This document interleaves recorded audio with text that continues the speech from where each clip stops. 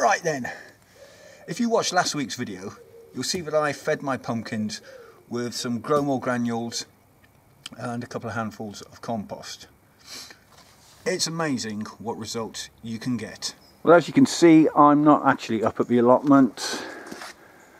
I'm in a fellow YouTuber's garden, Dave Tansley, who's one of my subscribers, and he invited me along to his back garden just to check out his monster pumpkins. There's a real big one growing in the middle there. I don't know how big it is, but it looks pretty beefy. If we come around here,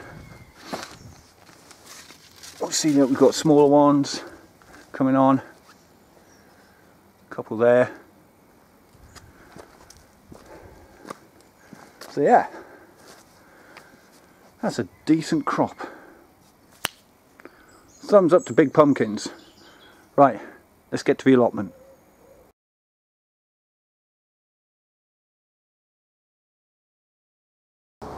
We had a storm last night hit the UK. Wind speeds of up to 65 miles an hour. So I'm going up to the plot just to see if it's caused any damage. Well, I don't think I've got off scot-free.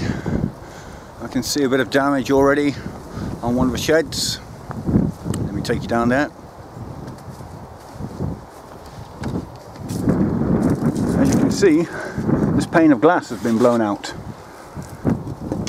There's the other one. And that, I'm guessing, is in the shed. Let's go and have a look. Well, that's all that's left of that pane of glass. As you can probably tell, it's still a pretty blustery day up here at the plot. I'm just taking shelter from the wind by standing next to a shed.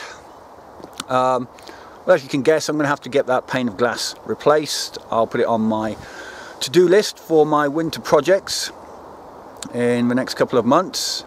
But at the moment, I'm still pretty pleased with the way things are going up at the plot. Apart from that, let me take you out there and show you my sweet corn. I think my sweet corn are ready for picking. And do you know why they're ready for picking? Because the rabbits have eaten them. Look at that one there. And that one there. Stripped. Thank you very much, Mr. Bunny.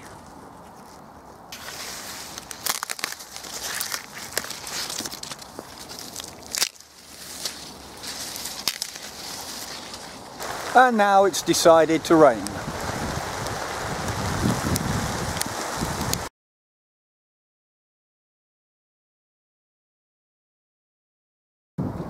Well, let's see what we've got. Got that one. This one. And that one. Now, it may not be rabbits, it may be mice, I don't know, but as I do have rabbits on the plot, I'm just laying all the blame on those furry blighters. Anyhow, let's get rid of those for a second. I've picked two that haven't been touched by rabbits stroke mice. Do you know what, I don't know whether they're ready, but I just don't want to leave them up here for those critters, so I'm just gonna do a peel and reveal just to see if this one was ready or not. If it is, it's a bonus. If it's not, well, hey,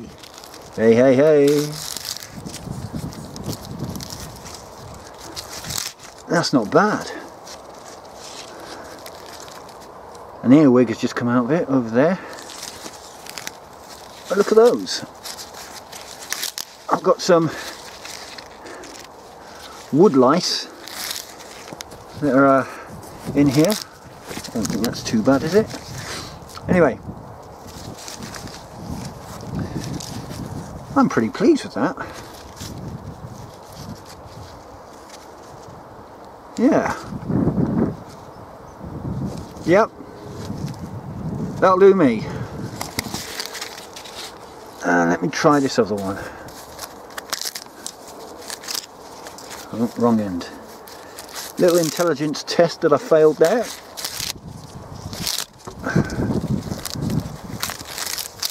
Come on, Sweetcorn.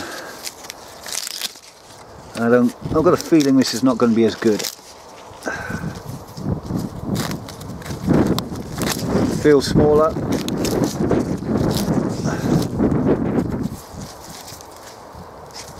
Where are we?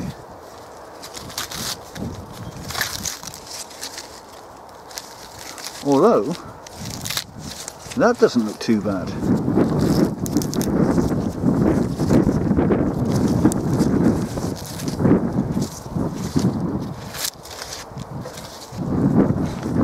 What does everybody think? The rain's gone. I've got 2 decent sweet corn. What I'm going to do now is pull a parsnip just to see how they're getting on. Right. You may or may not be able to see this small one. I can see the shoulders already on it. Let's have a look at that. Where are we? Look at that. All top and no bottom. Well, that was a fail. Also, look at here we go. Rogue potato. This is supposed to be parsnips and I've just pulled a potato. Anyhow, let me get stuck into this one here. I can see that looks good actually. Don't know if you can see that. I think you can. You can make out the tops of that snip. Let me put the camera in a better angle. Right, let's have a go. Let's unearth this one here.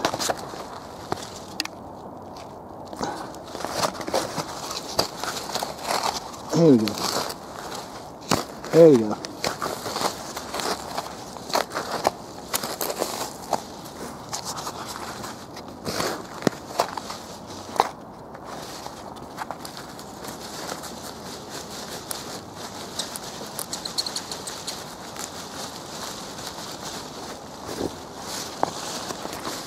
Now the technique I've been reliably informed for pulling a parsnip is push, twist and pull. So push, twist, pull. Push, twist, pull.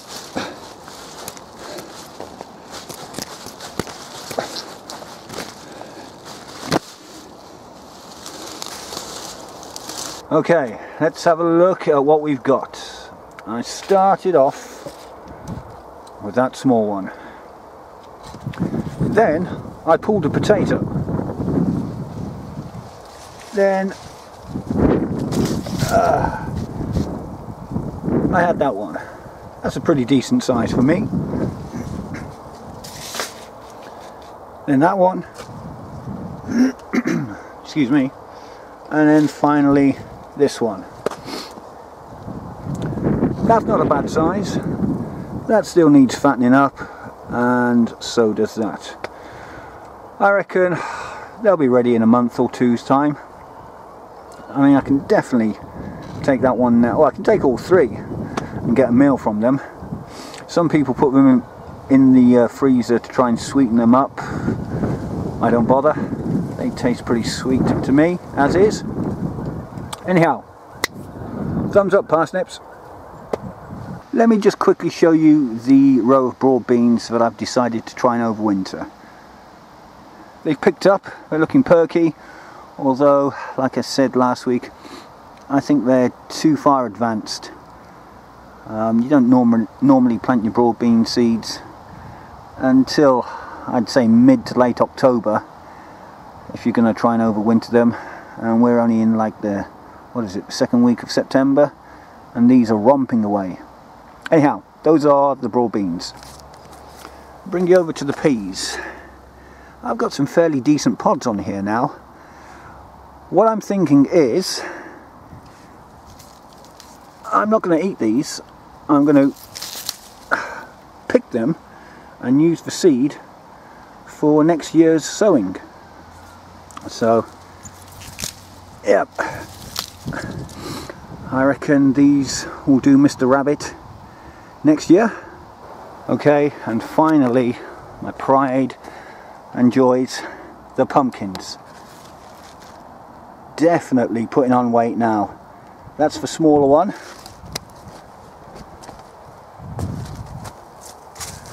And the bigger one is here. If I can just keep these two going, they might be ready at the end of October when it's time to carve them up. Now then, before I do call it a day, let me just show you how I'm getting on with the grapes.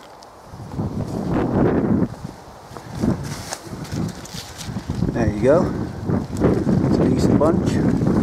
I've not really bothered with them this year like I did last year. I've just let them do their thing. Last year I made an effort to cut back a lot of the vine just so that the plant would pump a lot of its energy into creating those grapes. Let's have a look if there's any around here. I don't know. Bunches in there that are partially ripe. Decent bunch in there.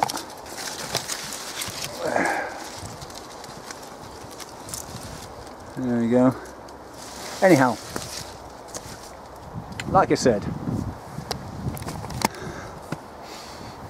I've just left them alone this year. Right, that's it for this episode. Thank you for joining me if you have. It's been a really blustery day. I've not enjoyed it, although I've enjoyed the sweet corn and the parsnips. Anyhow, thank you for joining me if you have. Please hit that like button, share, subscribe, but most importantly, please do comment down below because I do love reading your comments. And until next week's episode, bye for now.